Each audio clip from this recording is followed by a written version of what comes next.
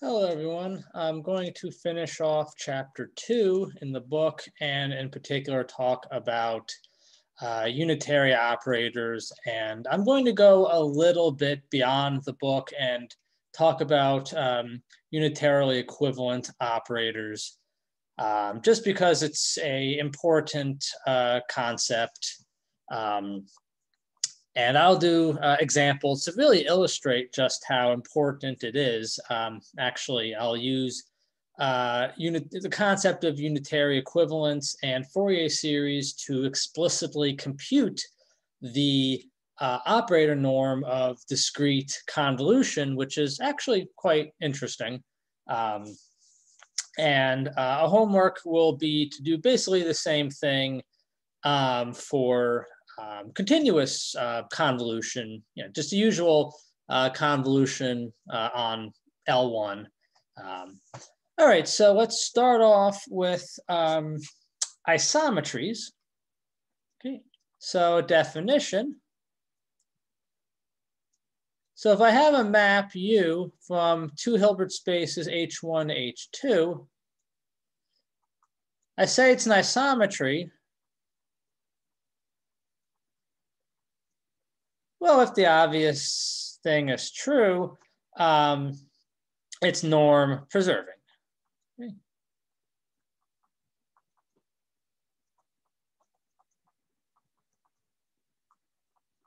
So this is going to be true for any H in H1. Okay, so I want to prove the following proposition, which is it's useful unto itself, I would say. So the following are equivalent for a bounded operator between two Hilbert spaces. So certainly, if I have a U that's an isometry, and it's linear, then it's a bounded linear operator. Yeah, that's pretty trivial. But this definition here does not presume that U is linear. So in particular, in this proposition, I'm assuming that, in fact, U is linear. And in fact, this proposition is false if U is not linear. I'll do an example of that moment. Okay, so the following is true. A, U is an isometry. B,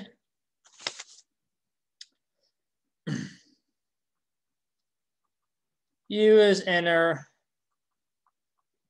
product preserving.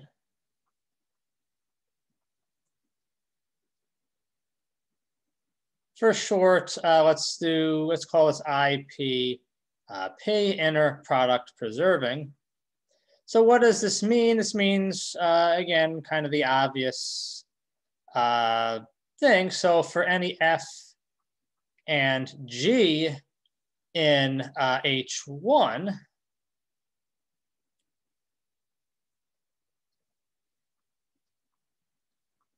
we look at this inner product on H2, this is going to be just F G.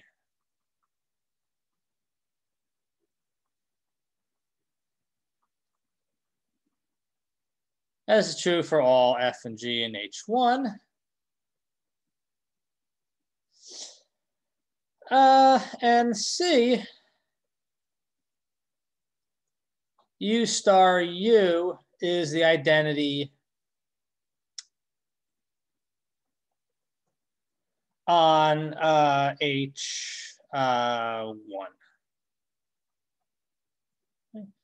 And clearly U star U makes sense. U takes H1 to H2, U star takes H2 to H1. Right, so what's the proof? So the proof of A implies B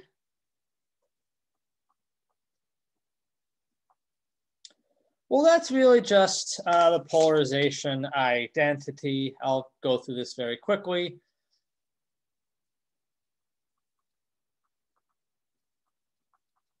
So this is going to be, and I'm not going to write H1, H2s, whatever, anywhere. It's just kind of annoying. Right, so we're just going to use the polarization identity. So this is going to be UF plus UG squared minus UF minus UG norm squared plus I UF IUG squared, and last but not least, minus I.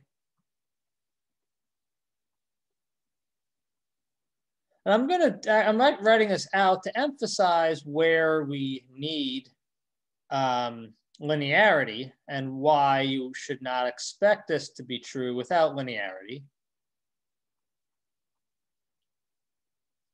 Okay, so this is right. This is from just polarization. Forget which video I talked about this, but I certainly needed it to discuss orthonormal bases. So something before that.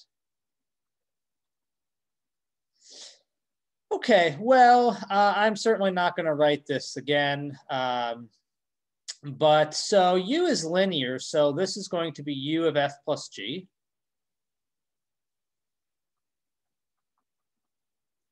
This is going to be U of F minus G.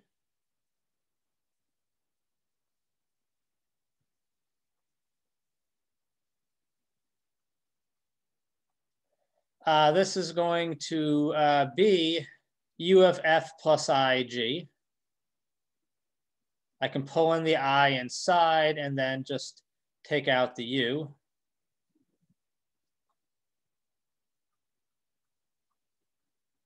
And this is just going to be U of F minus IG.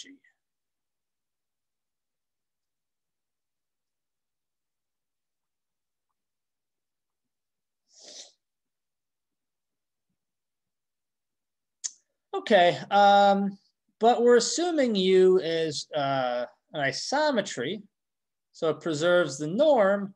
So U goes away and get rid of the inner product, the parentheses.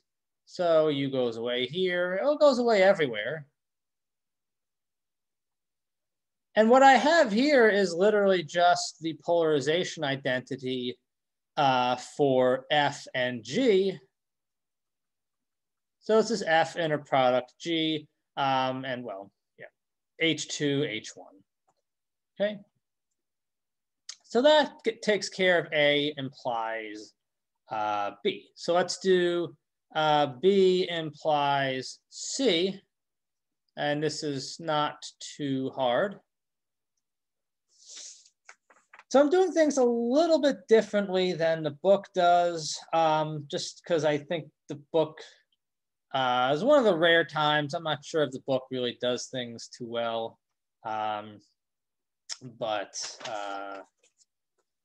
yeah, anyway. Okay, so what do we need to do? We need to show that inner product preserving implies that U star U is the identity. Okay. Right, so how do we prove that? Well, let's look at for H, let's do for F and G, let's look at U star U, F, G, for arbitrary F and G. Okay. Well, this is going to be just bring the adjoint over, UF, UG.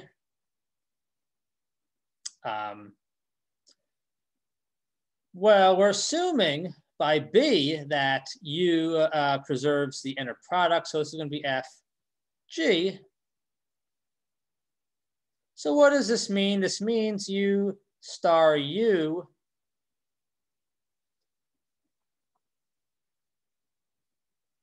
minus the identity that on H1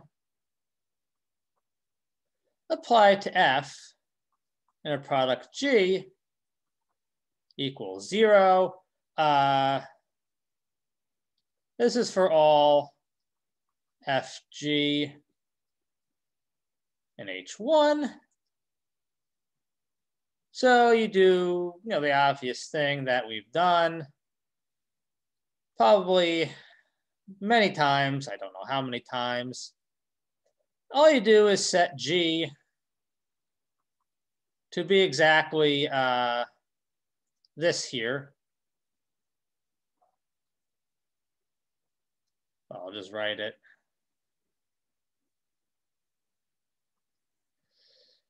Just saying it to be U star U minus the identity. Well, then this gives U star U minus the identity of F squared equals 0 for all F. This is for all F here. And that does it. That means U star U is the identity. Okay, so now we have to do C implies A, finish up the proof. Right, so I need to show that U star U is the identity implies that, U is an isometry. And that's very straightforward. Just figure out what UF squared is. UF.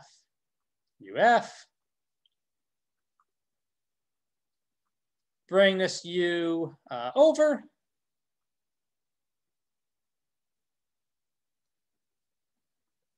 It's going to be U star UF. Well, you get the idea. This is the identity, U star U, so it's FF. And that takes care of the proof. Okay. Okay, so yeah, as I mentioned, here, of course, you absolutely needed to use linearity. Otherwise, particularly A implies B falls apart, and the proof is wrong. So let me do an example, probably the simplest possible example of a nonlinear isometry on just the complex numbers. So let's say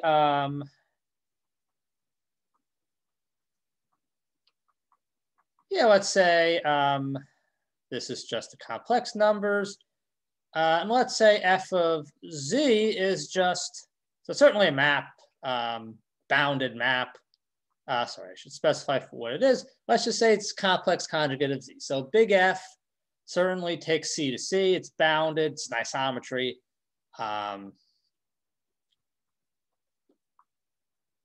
Yeah, so I mean, not much to that.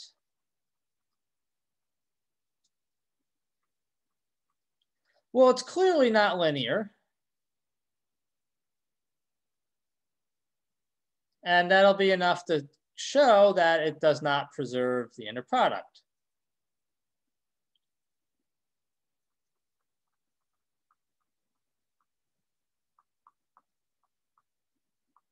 F of lambda z is going to be, well, lambda bar z bar. So F is not linear.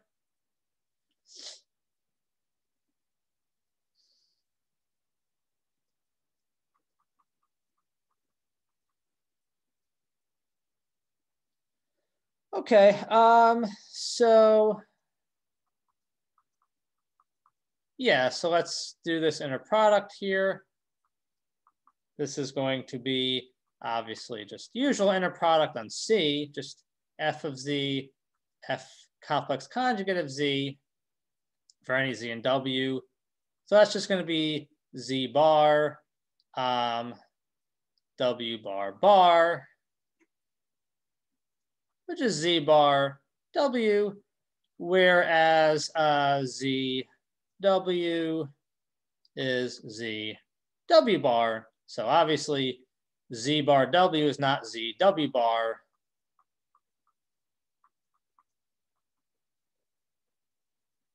So this is not inner product preserving. Okay. So without linearity, yeah, A implies B is just miserably false. I mean, there's more interesting examples in geometry, but you can think of Euclidean geometry. But okay, so let's get to unitary operators.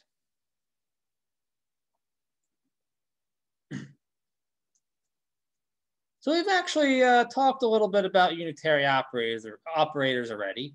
So if I have a bounded operator, so bounded linear operator between two Hilbert spaces, that. So we say this is unitary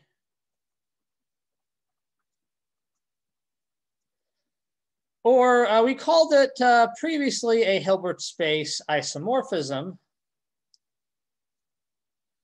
So sorry, it says unitary if U is surjective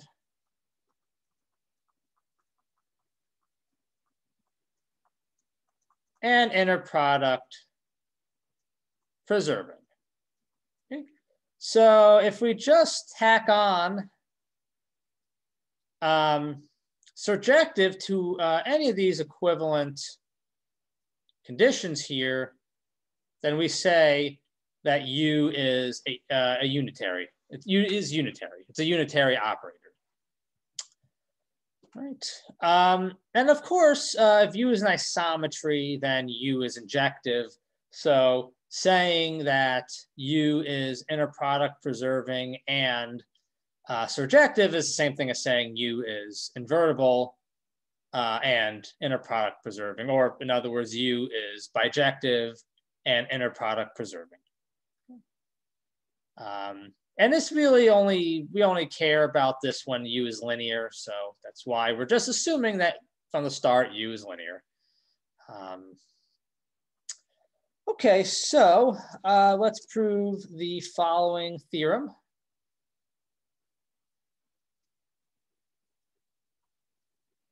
Which is kind of an analogy of the proposition here for, it's the analogy of this proposition here for unitary operators. So let me just do this on another page. I think this is worthy of a theorem. It's not hard to prove, but it's definitely useful. So if I have a bounded linear operator U from H1 to H2, then U is unitary.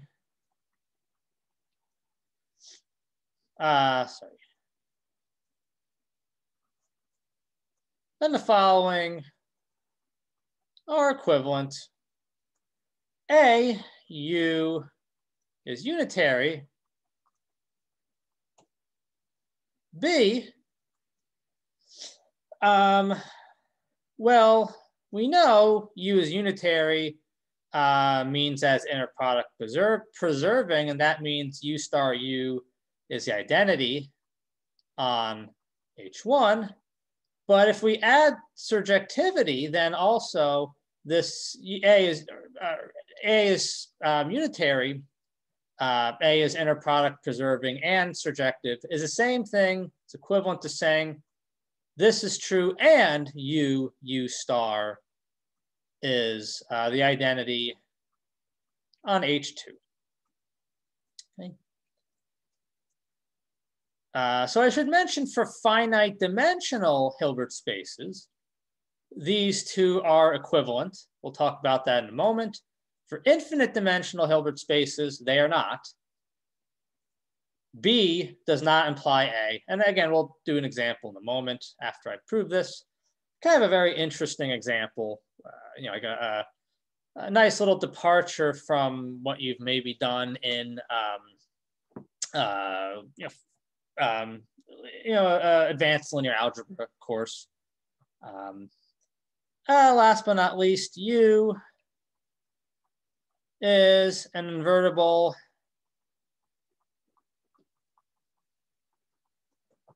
isometry. Okay.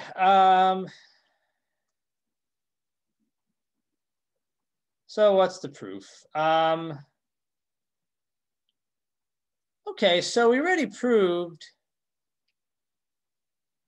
that, we proved that U,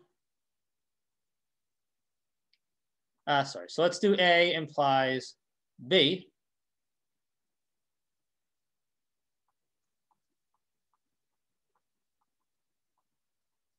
So we already proved that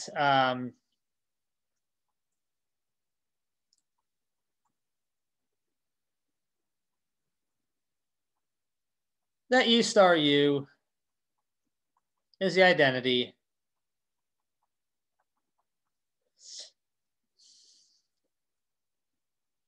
if U is unitary.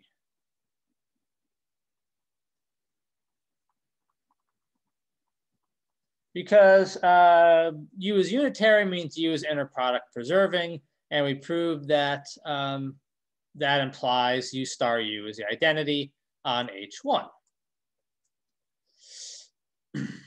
Okay, so let's assume now that U is surjective.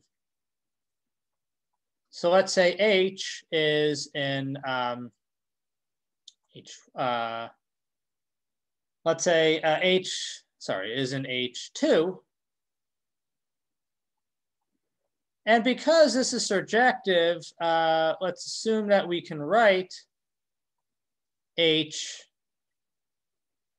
as UH tilde for some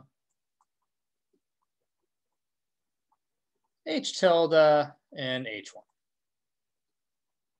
So what I want to prove is that UU star H is H. That's pretty easy to do.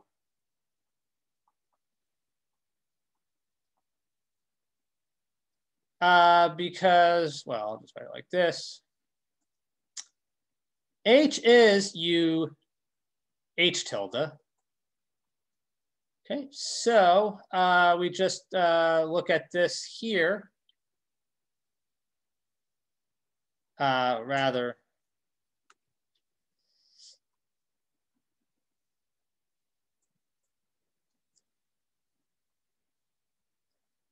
Right, but U star is the identity, so this is really UH tilde.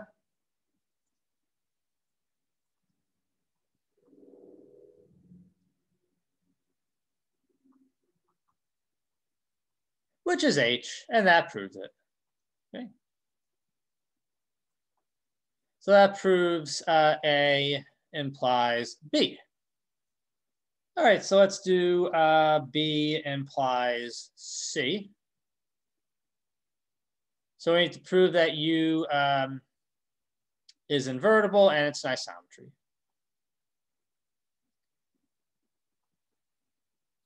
So in some sense, C and A are kind of being a bit redundant given my proposition, but I think it's still worthwhile to just kind of record all this information in one theorem.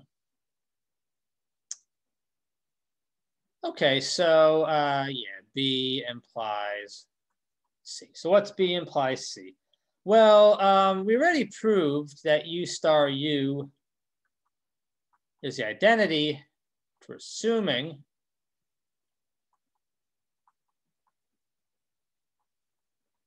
that implies U is an isometry, so it's isometric, and thus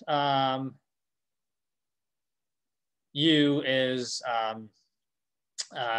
injective. So clearly an isometry has to be injective. Okay.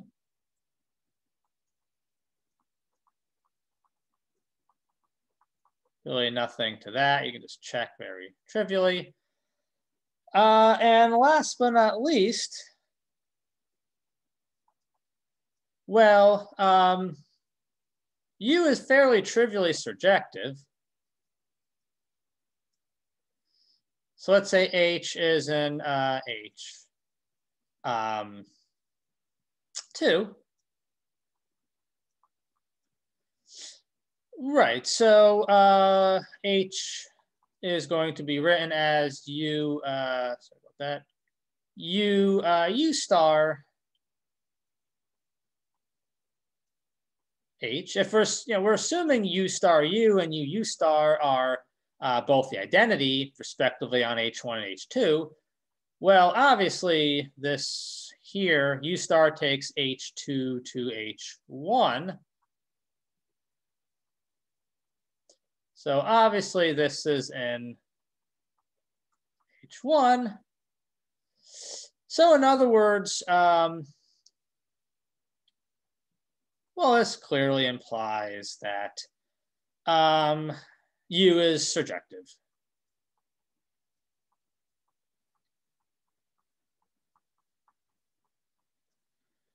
Okay, and that gives us B implies C. And let's just do C implies A to finish off the proof.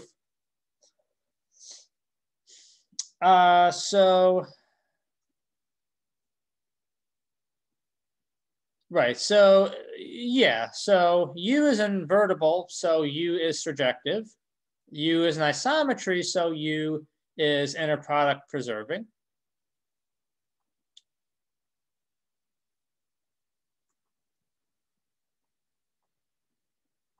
So U is surjective because U is invertible. And U is inner product preserving because it's an isometry, and we're assuming it's linear. So that implies that U, by definition, is a unitary. Okay, yeah, so let me, before I do anything else, let me kind of give you the prototypical, non-trivial, useful, interesting example of a unitary operator that's used just over and over and over again in all areas of analysis, really. And that's just Fourier series. So Fourier transform is also an example of a unitary operator, but we proved that, so it's not much really to prove, really. But I'll talk more about that in the homework as it pertains to this course. And right, let's say H1 is an L2, H1, sorry, equals L2, 0, 1. H2 is little l2 of the integers. And let's say UF goes from H1 to H2.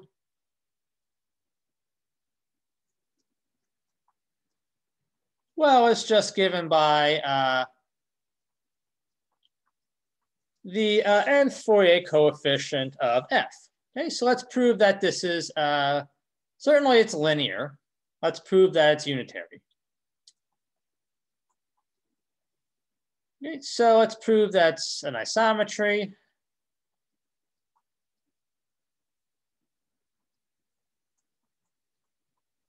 Well, by the Plancherel theorem, we proved that the L2 norm of F is given by the L2 norm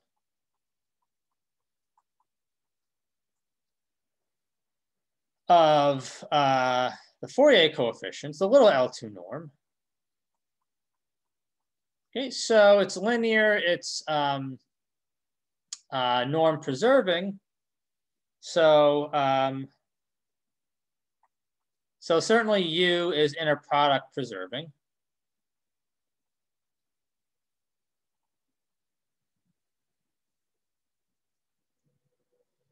Well, okay, so, right, so, yeah, what we want to check here is we want to check C. We want to check that U is an invertible isometry. So we proved that it is an isometry.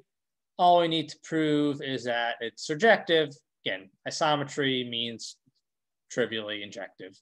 So we need to prove that U is a surjective, which is very easy. So given C, something in little L2,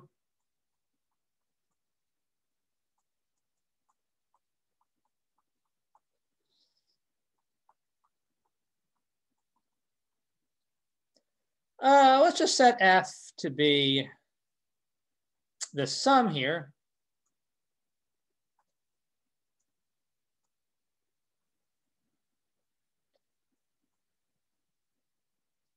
Well, just, yeah, do the obvious thing, associate sequence in little L2, the obvious Fourier series, 2 pi I n x. Well, this forms an orthonormal basis. These functions here, e to 2 pi I n x for various n. So yeah, because that's an orthonormal basis,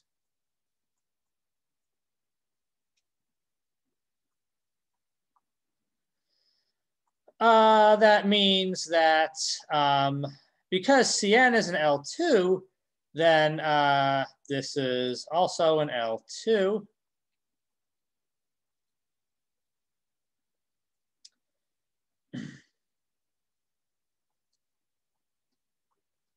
And UF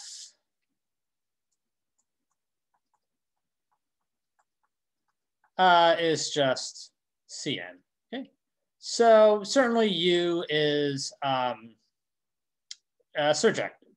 Okay? U is certainly surjective.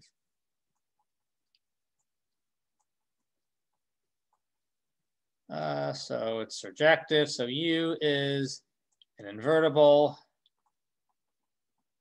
isometry. So U is unitary.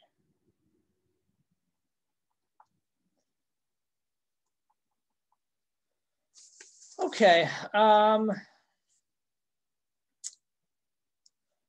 Right. So let me do an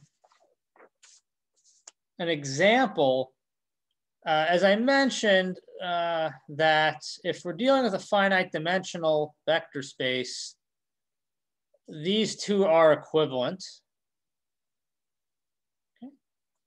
So let me prove that. And let me show you how they're not equivalent necessarily for an infinite dimensional vector space. Infinite dimensional Hilbert space meaning it has a countably infinite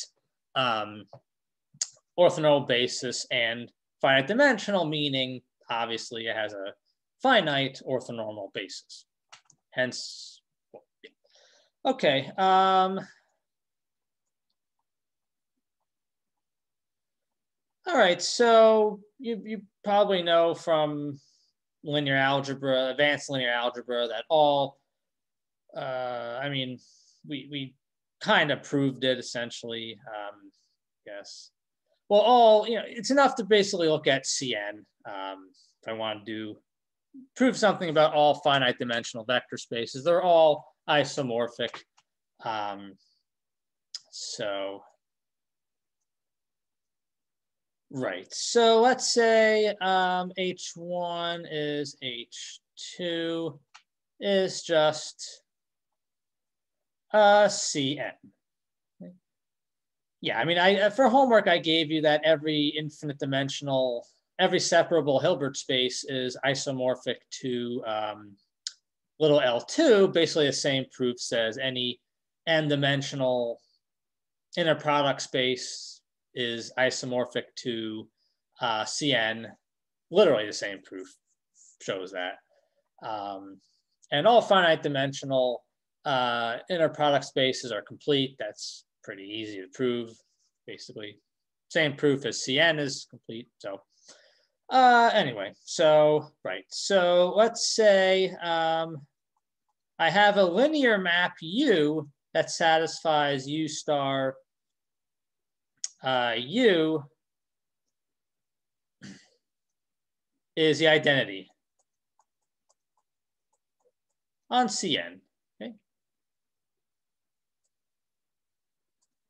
So I'll just write IN for the identity on Cn. Okay. So yeah, let's assume that U is linear. So you know that any linear operator is given by a matrix. Let's put that to very good use.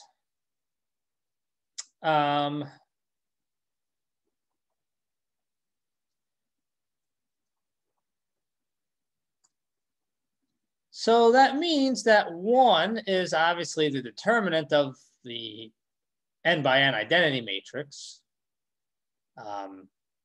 which is really the only, that is the linear, that is the identity on Cn, the n by n identity matrix. So treating U as a matrix, we take its determinant, U star U, it's the determinant of the product.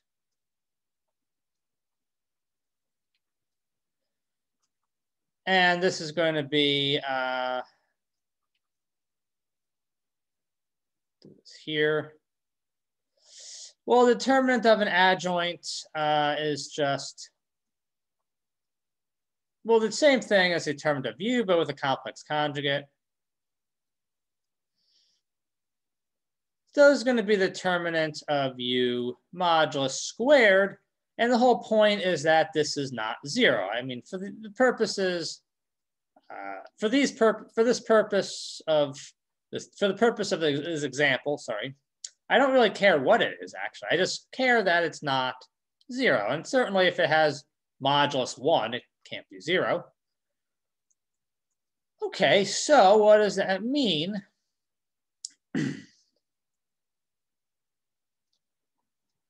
That means U is invertible. We have a matrix U whose determinant is not 0, so it's invertible. Okay, so let's now prove that U star is the identity. Okay.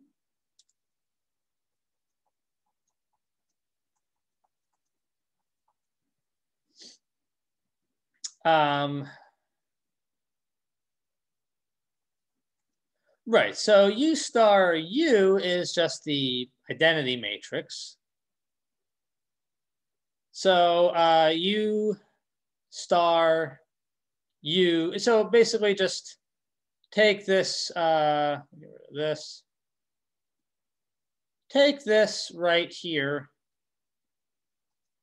multiply both sides on the left by U inverse. Okay. Well, U undoes the U inverse, so that means U star is U inverse. And that's in the set theoretic sense. So, and you know, if U inverse is U star in a set theoretic sense, then what does that mean? Well, that means that, well, we already know that we're assuming U star U is the identity. Well, that means U star U is U. U star is the n by n identity matrix. Okay. So if we're dealing with a finite dimensional inner product space, same thing, finite dimensional Hilbert space, U star U is linear and U star U is the identity. implies UU star is the identity. Okay, and one thing I forgot to prove, which is quite useful. Maybe I'll put this kind of as a side note. Move this over here.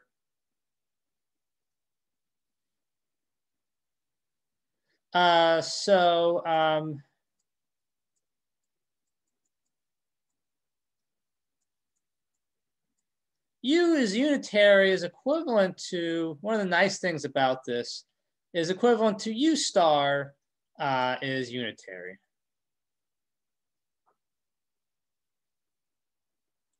So let me actually do that another page because there's not enough room here to do that.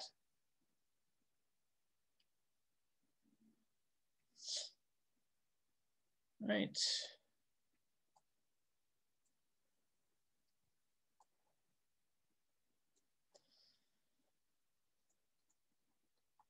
Right, so U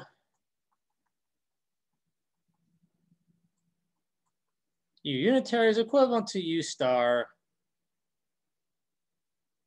Unitary, the proof is pretty easy.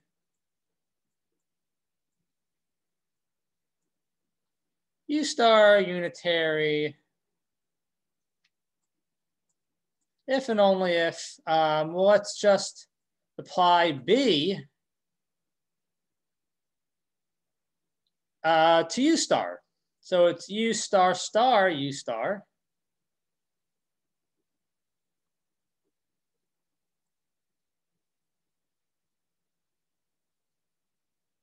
And this is in general.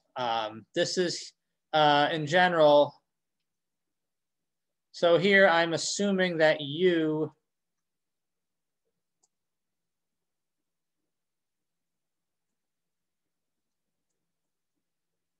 not finite dimensional necessarily. Just U is bounded linear operator between two Hilbert spaces. All right, so this is the identity on, well, U star takes H2 to H1, so this is the identity on U star on H2. And well, it's normally U star, but we're kind of replacing U with U star. So it's U star star.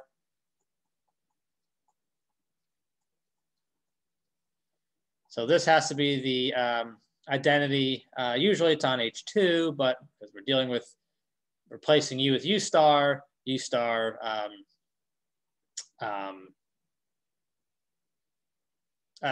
sorry. Yeah, we're swapping the Hilbert spaces. So this is going to be the identity on H1. Well, this is equivalent to just saying U star is the identity on H2, and U star U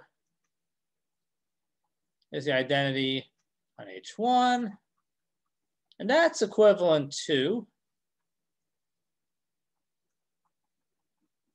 well, U unitary. Okay. Okay, so in other words, in the finite dimensional case, we actually have also that U star U equals the identity is equivalent to U is unitary is equivalent to U star is the identity. Okay.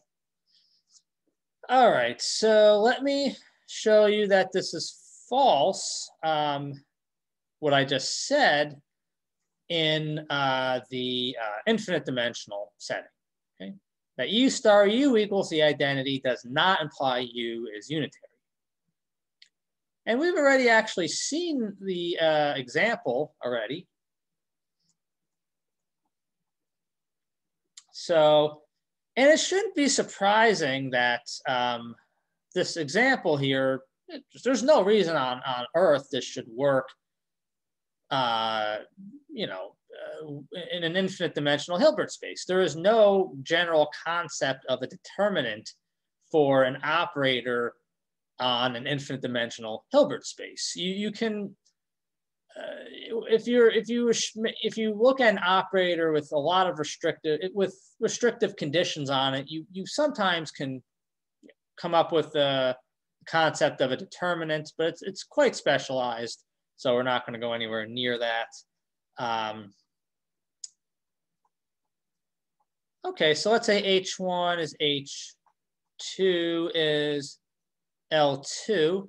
So the example I'm going to look at is just the shift operator that we've talked about before.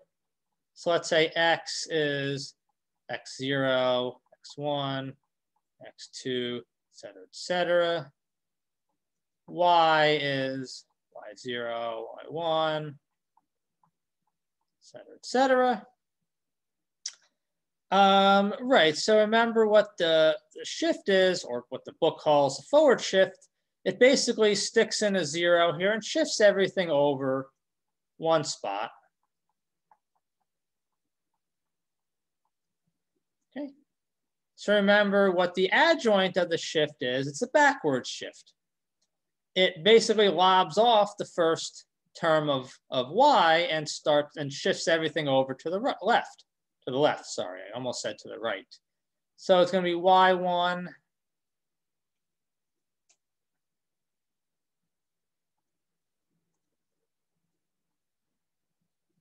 Y2, Y3, et cetera, et cetera.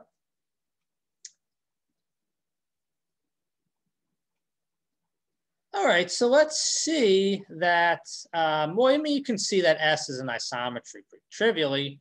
So not much to that, just definition of the little L2 norm.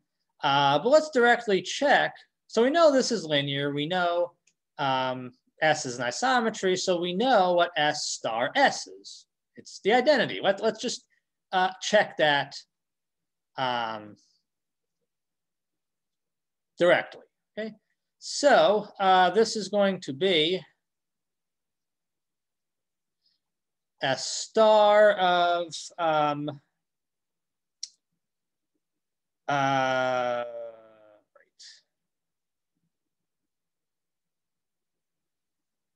0, X0, X1, et cetera, et cetera.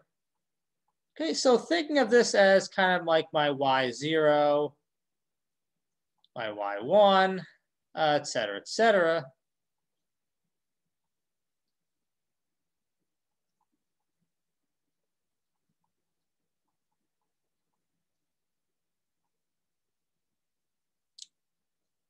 This is going to be equal to, well, we just lob off the first one and shift over to the left.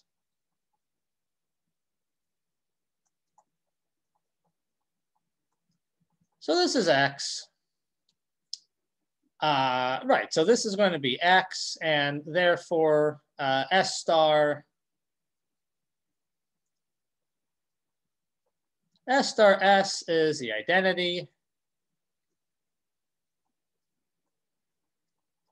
But S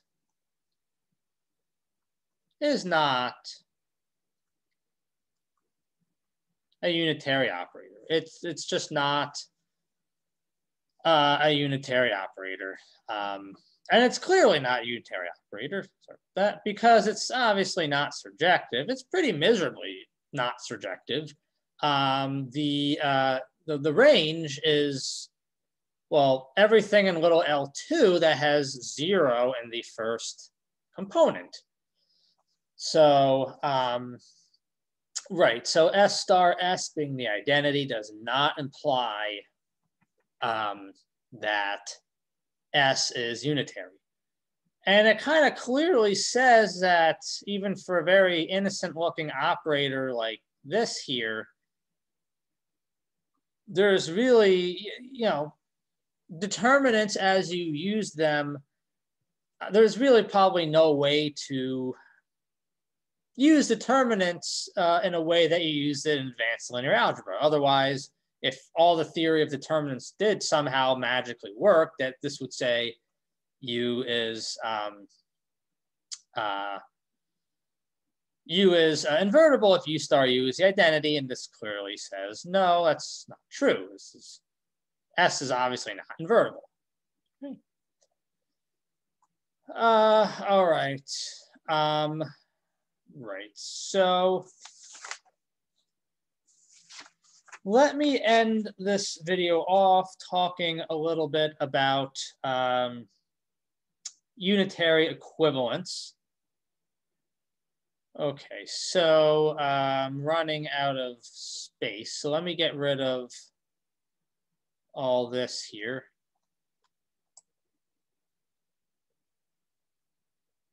And I'll get rid of some stuff on the previous page. Never really liked the eraser here, but anyway. Get rid of this. I think 5 pages should be enough to finish up. Yeah, and in a moment we'll go back to the example, the convolution example we did with sure test. Okay, so let's say A is a bounded operator, and we'll come back to this later in the course, towards the end of the course, when we talk about eigenvalues in the spectrum. So let's say I have 2 Hilbert spaces, H1, H2, not necessarily the same. And let's say I have A and bounded on H1, B is bounded on H2. So we say A and B are unitarily equivalent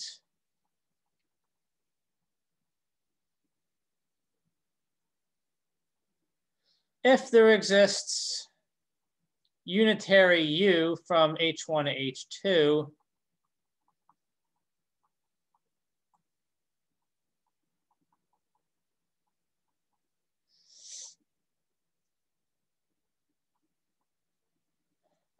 where UA equals BU.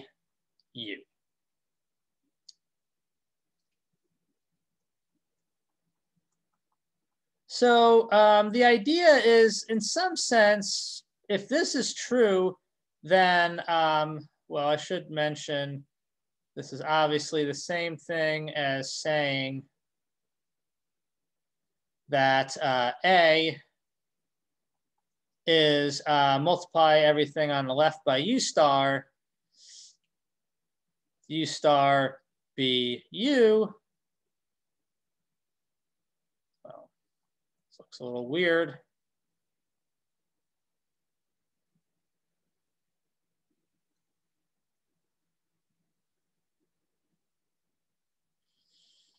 And that's equivalent to saying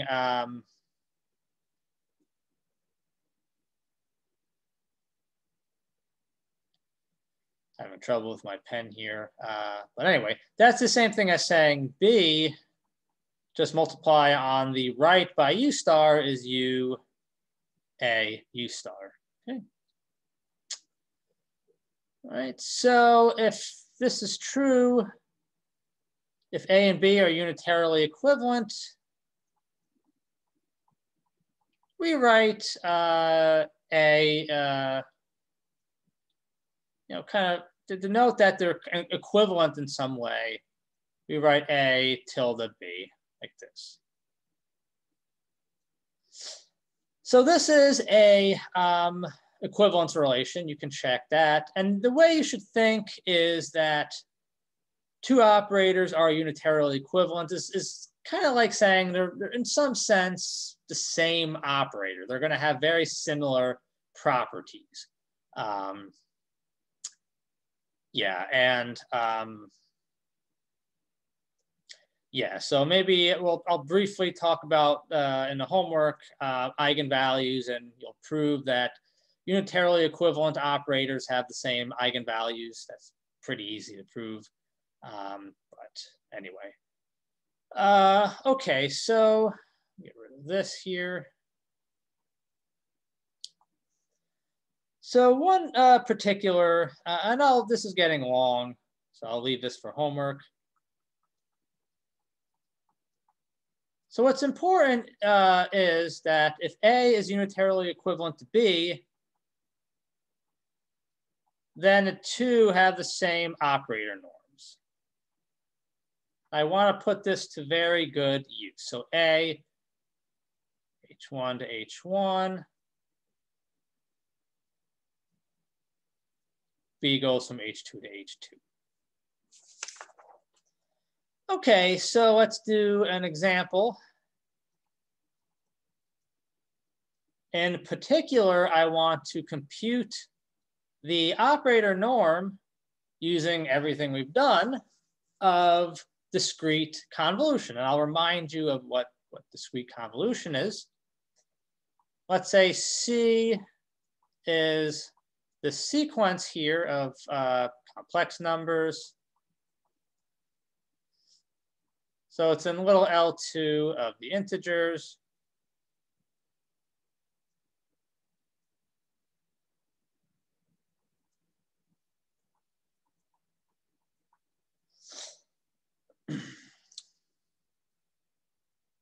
Sorry.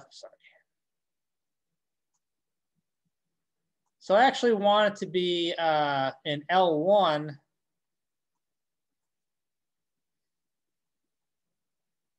intersect L2 for this to be true, for everything to work out well. Okay, right. So H2 is going to be little L2 of Z. Let's define B from L2 to L2 to be, as I mentioned, discrete convolution. So for a sequence X in L2,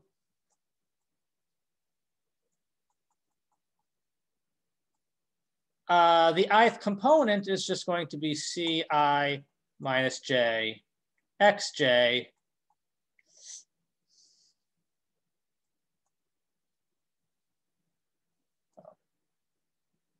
So we proved in the last video that B is it's a bounded operator on H2, clearly linear, nothing really to that. And of course, that needs clarification really, but X is in L2.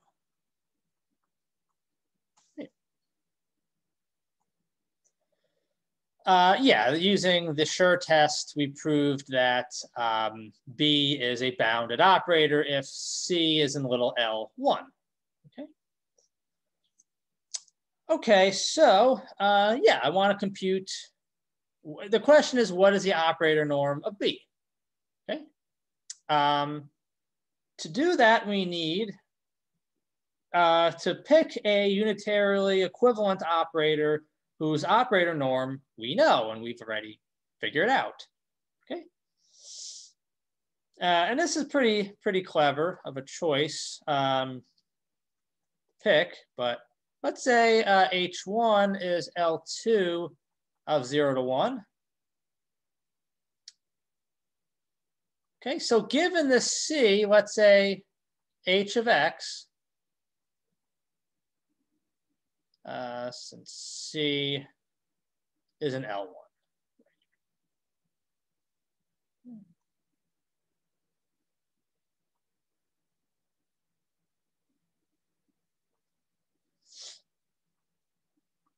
Okay, so let's say H is the associated Fourier series.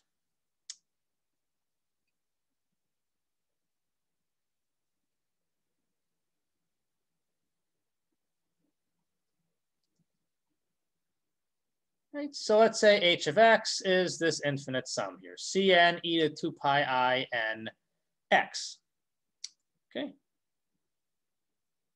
All right, so there's not a whole hell of a lot of bounded linear operators on L2 whose operator norm we know. So maybe it's not going to be so subtle what my A is going to be. Let's say it's multiplication by H.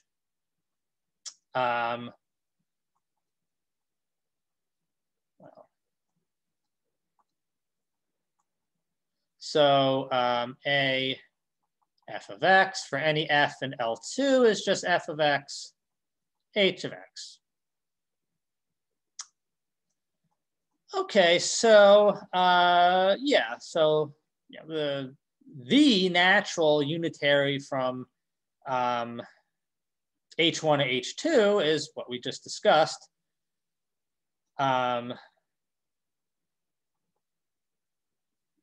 Just Fourier, it's just L2 to its Fourier series, Fourier coefficients rather. So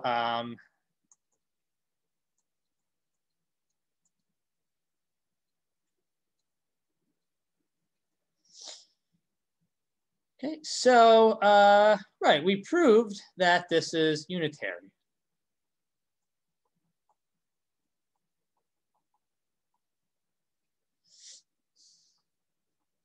So I claim, I claim, in fact, that A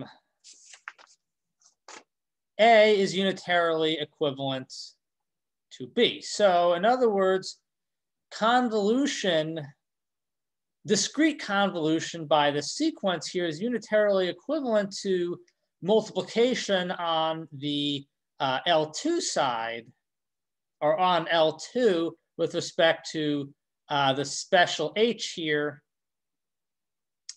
which is just the Fourier series associated to H. And of course, this is an L2 because C is assumed to be an L2, little L2. So this is an L2. No doubts, there should be no doubts about that. Okay, so I mean, I'll call this a proposition. Okay, so I need to prove that UA, or maybe I'll write it like this.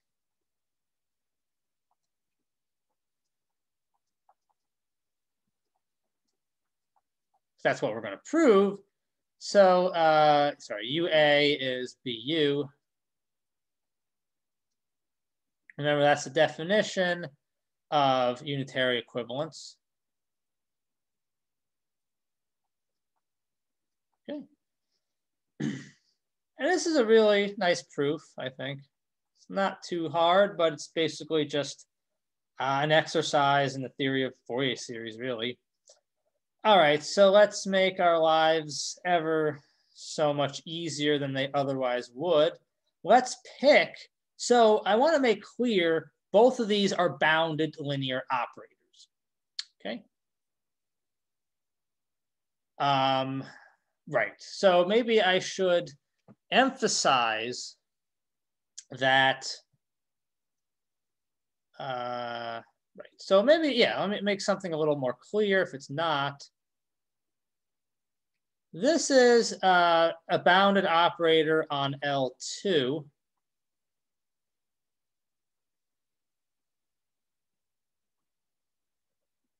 Because,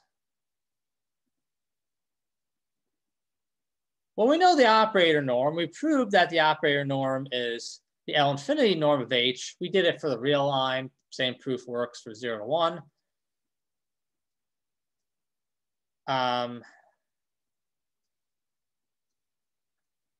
Right, so MH is on L2 is going to be the L infinity norm. Well, the L infinity norm, because Cn is in L1, just smash in absolute values. Modulus of e to the 2 pi I n x is just 1. So this is trivially less than or equal to the L1 norm of C. Okay. So this is absolutely a bounded linear operator. Okay.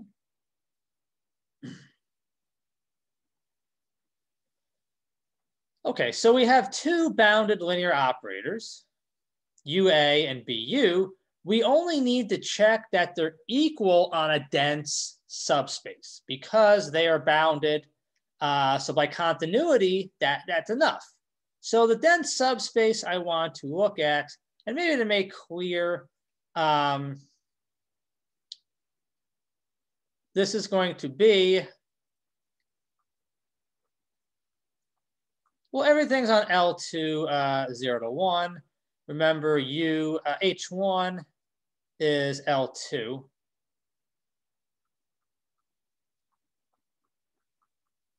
And this is L2 of Z. Okay, so, right. So let's say this dense subset of, really it's subspace, so dense subspace of L2 is just going to be the finite span of these exponentials.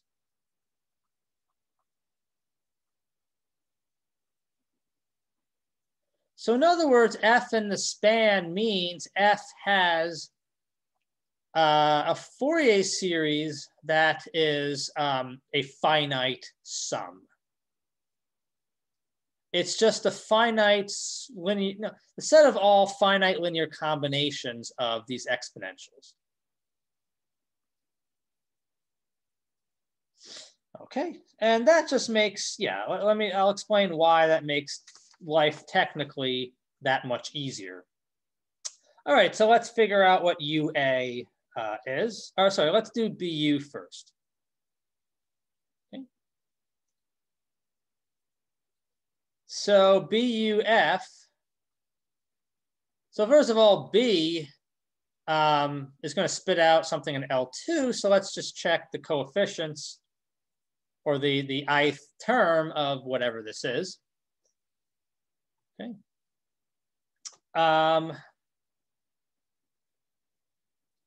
Well, this is going to be B. UF is the Fourier coefficient. So we're taking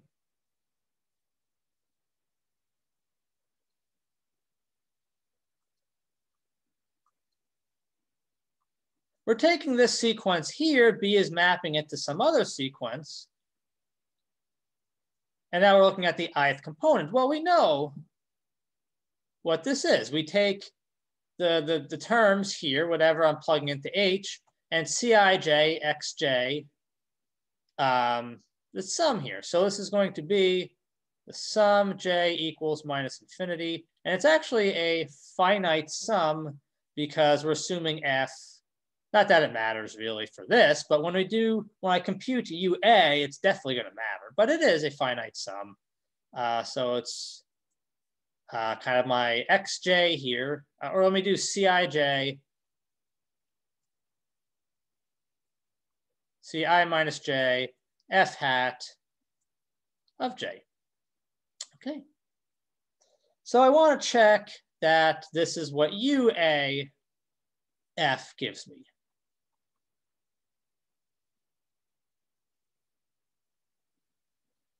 So UAF is going to be, well, yeah, so all U does is it basically says, well, apply U to AF. That's just literally, oh, sorry. So we're applying U to AF.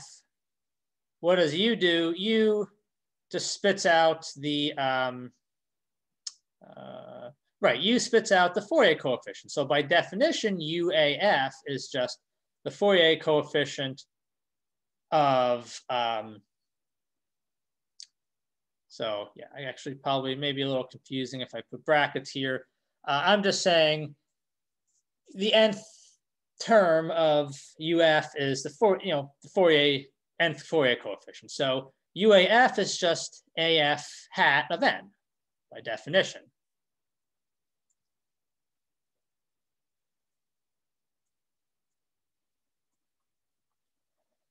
Okay. Well, sorry, not n, but I.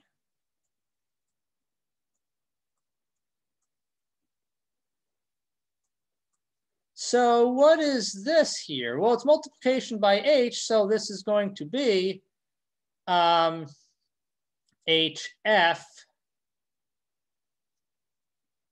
hat of I. And we've done this in the continuous case for the Fourier transform. We really haven't done this for the Fourier series.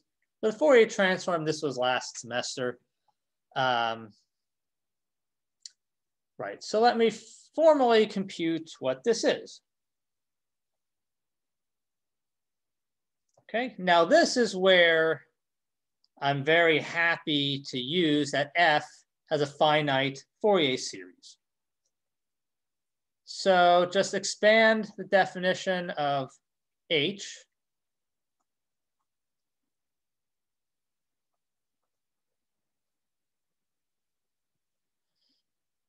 So it's Cn e to the 2 pi I n x. This whole thing times. So first of all, I want to make something clear here. Cn is in little L1. So by the Weierstrass m-test, this is uniformly convergent.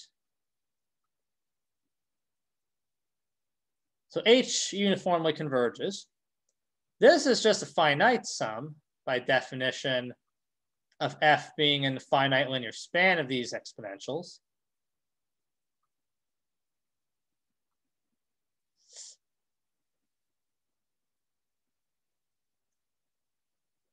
Right, so this is a finite sum, so absolutely zero ambiguity as to the convergence of h of x, f of x. The sum I'm writing here is a uniformly convergent infinite sum.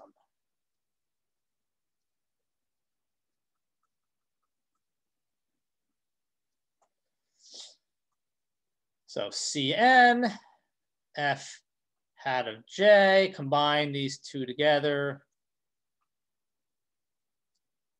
So it's e to the 2 pi I. Sorry, this does not make sense because I have a n here, or it should be a j.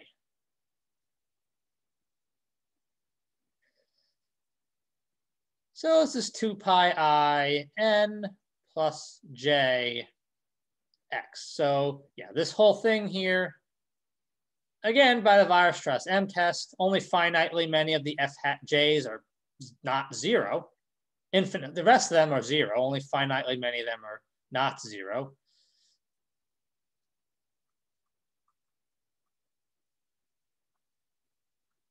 So this is uniformly convergent.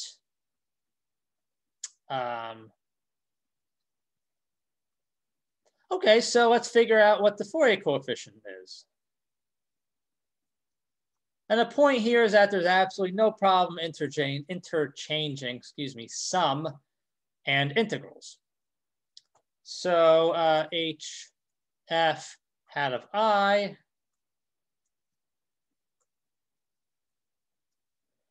is going to be equal to, I'm kind of sick of writing K, well, I'll just write it like this.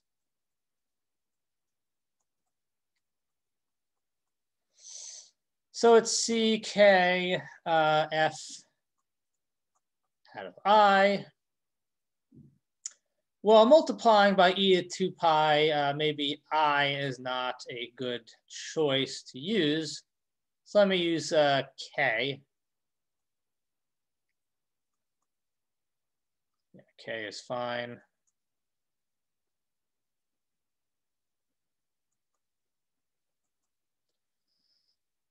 Yeah, so multiplying by e to the 2 pi, or e to the minus 2 pi I kx. So it's going to be e to the 2 pi I, say n plus j x. Well, obviously I want to combine this into an exponential, and that gives me n plus j minus k.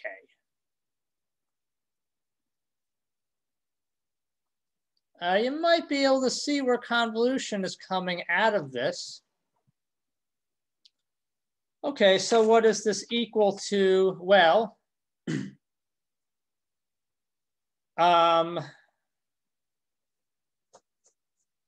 right, n plus j has to be equal to k. Sorry, this is integral of this dx. Okay. So obviously this equals 0 if n plus j is not equal to k, and it's 1 if n plus j equals k. So I can write this as a pair, or the sum of all pairs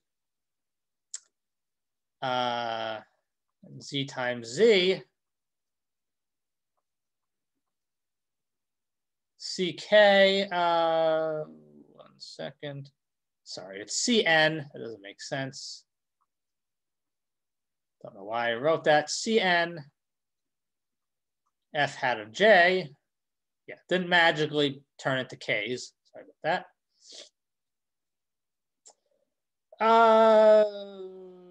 So Cn, and I got to be mindful of space here. So it's Cn f hat of j.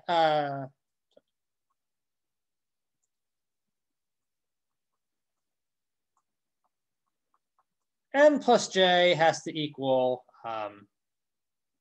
k.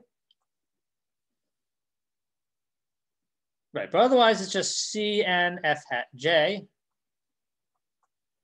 Okay, well, this is obviously equivalent to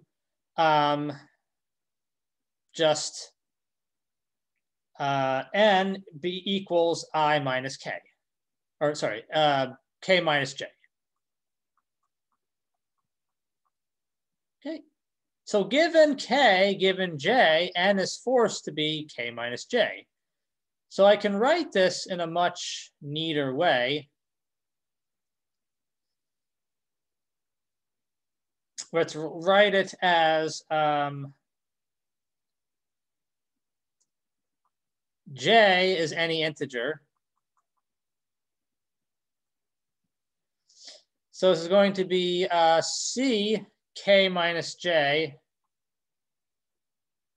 Well, f hat of j. J is j. N is forced to be k minus j.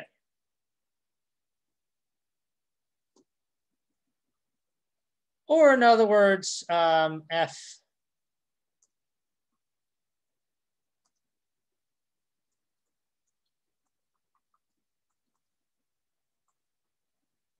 right, so we get exactly what we wanted. Ci minus j f hat of j, which is exactly what I have here. The two are equal.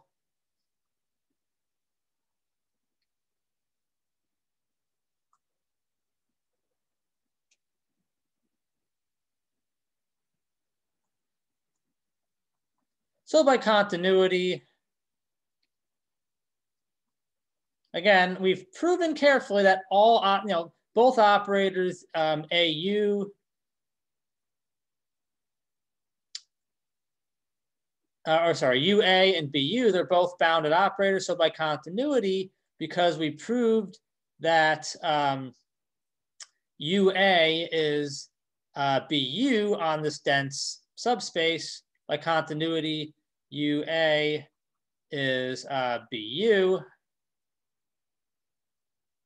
on all of L2.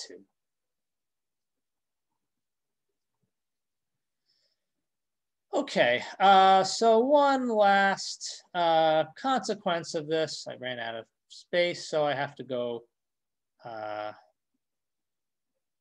erase all this, and then we'll be done.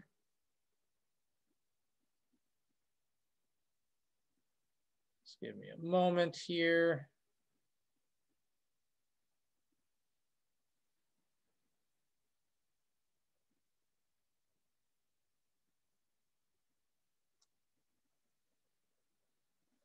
Right. So as a consequence, at least in theory, we can we know.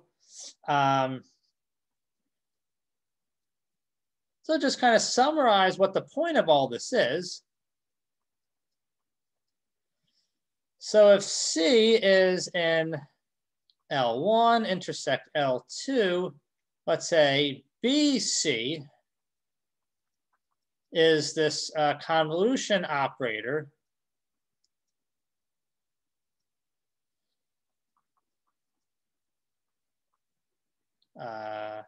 Sorry, for X in little L2,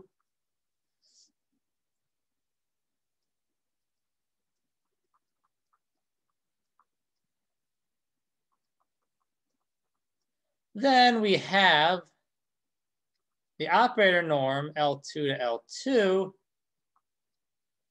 is given by the operator norm of multiplication by H. Now, I say in theory because in practice, how on earth are we supposed to figure out what the L infinity norm of a Fourier series is? I mean, it's really not a very good way of doing it. But anyway, this is still interesting. And again, H of X is this sum here.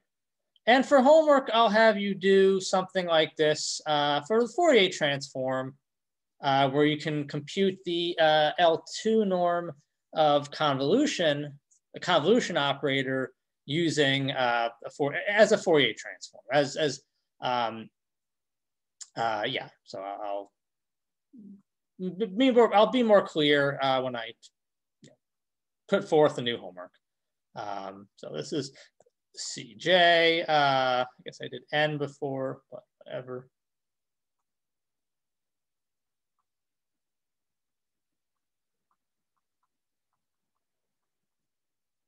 So 2 pi I n x. Okay.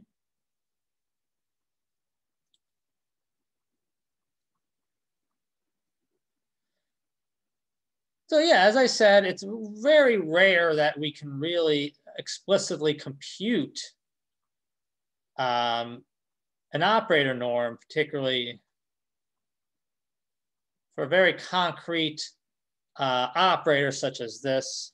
So yeah, we kind of had to pull out some heavy guns, do this theory of unitarily equivalent operators and theory of Fourier series. But all right, so enough of that. This is way too long. Sorry about that. Yeah, I'll grade homework soon and put out new homework soon. All right, take care. Bye-bye.